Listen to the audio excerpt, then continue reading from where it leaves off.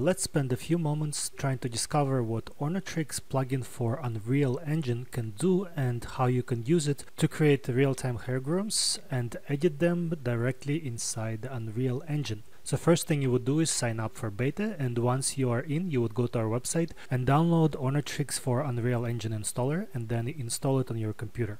So next I'm going to export some Groom from a application like Maya, Max or Cinema 4D where Ornatrix is already present. This step is unnecessary. You can create completely new grooms inside Unreal Engine, but it'll help us to start with a groom that already has some operators in it, because it is still easier to manipulate inside Maya or Max or any DCC package that we support. So here I have a basic groom with some very basic operator stack containing some operators like freeze and curl, and as well as some changes made with edit guides. I'm going to select this groom, select this furball shape over here, and use the generate groom dialog, and I'm going to select a directory. By default it's going to go into grooms directory, but you can change this to anything I want, so I just have a folder with today's date here, and pick some name, and after the name you have to make sure to include extension .oxg, .usd or USDA, depending on how you want to export your groom. If you put USD, you're going to have a smaller binary file, and if you put USDA, it's going to be a text human readable ASCII file, but it's going to be slightly larger. I like to use USDA for debugging later on if needed. So once I do this, just click generate. If I go to this directory, I can see that this groom file was generated, and I can drag this into my Notepad application so you can see the operators inside. Each operator has some data in it, and in fact you can edit these parameters by hand if you know what you're doing. So this is a very friendly format of storing procedural grooms using Ornatrix.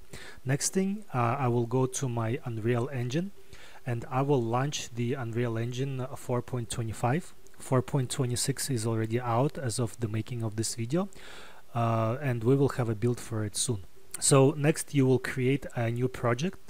I selected the film and television events project just because the lighting there is better, and I already created the project, but basically for a new one you just click next twice, and it will take some time to compile the files and shaders before your project is fully initialized, so you might have to wait for a little bit. I have already done all of this and I already have this project set up, so for me it's just going to load it pretty quickly once the initial setup is performed. Once the project is loaded, I'm going to go to edit plugins, and in this plugins I'm going to find the install directory, and there we have Ephere Ornatrix.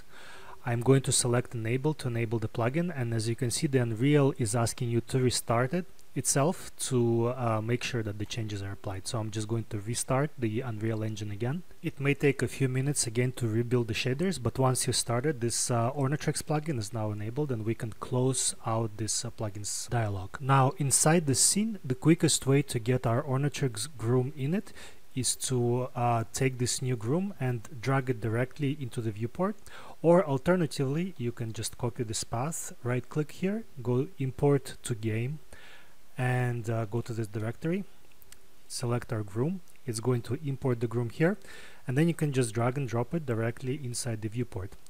The initial orientation may be a little bit off, so this is, for example, I think needs to be rotated by 90 degrees to get our groom correct. And as you can see, when I drag it in, we have a full native Unreal groom, and it even has the simulation enabled. The shading is a little bit incorrect on my computer. You'll have to excuse me because I'm using an old laptop with a GTX 1080 video card, which is by today's standards quite outdated. I think this should look much better and be much quicker on any newer system. So now that I have this here, I can double click on my groom to open it. When I open my groom, I get all kinds of properties that I control. These are the native Unreal properties. For example, in the hair physics, I can turn off or turn on the physical simulation. But it also has this Ornatrix groom asset properties. In here we have the operator data, and in the operator data I have all my operators, and each operator has the parameters.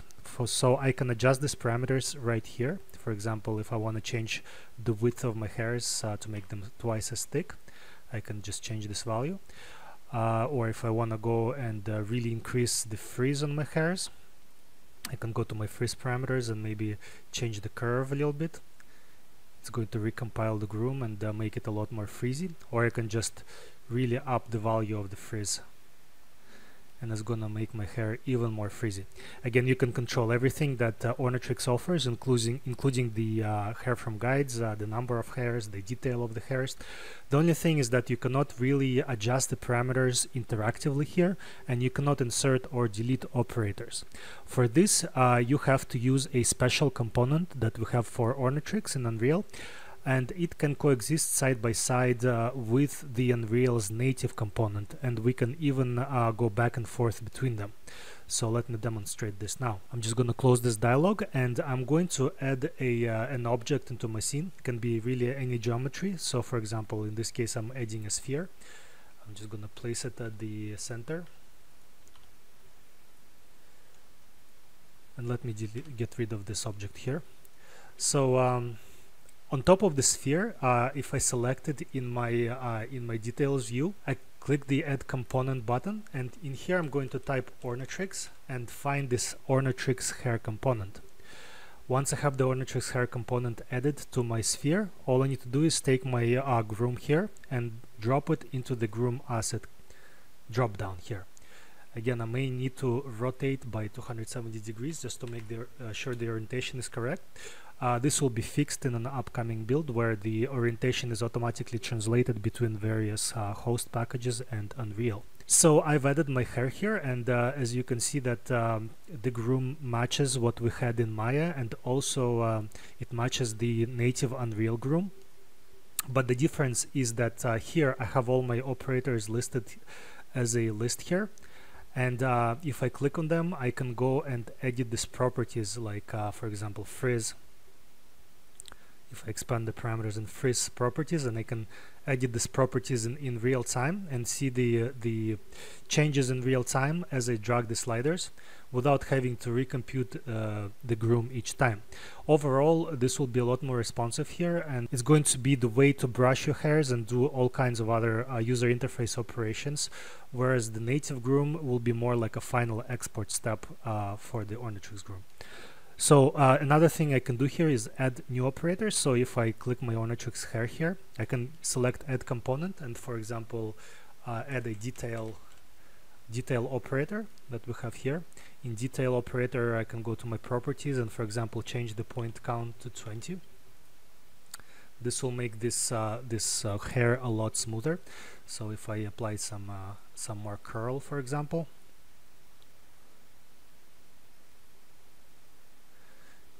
as I scale up my hair, you can see that right now it's not so smooth, but because we added detail operator, I can change this point count to something like 50 to make it a lot smoother. So we've updated this Groom inside this component here, and to update our Groom over here, that's the native Unreal Groom, what I can do is I can select this component in my details view, right click on the Groom in the content browser, and use the update Groom asset button, which is going to pull all of these properties and changes that we made to our Groom into our Groom here, which in turn is going to update the native Unreal Groom, and there it is, containing all the changes that we made. Again, if I expand it and go to my hair physics, I can re-enable the simulation, so you see that we affected the properties somewhat, and the hair behaves and looks a lot different now. So you can use this workflow to add existing Grooms, or even in some cases create new Grooms directly inside Unreal Engine, and to interactively update and tweak the properties of these Grooms, and then export and use these Groom assets directly inside of your game or Unreal application.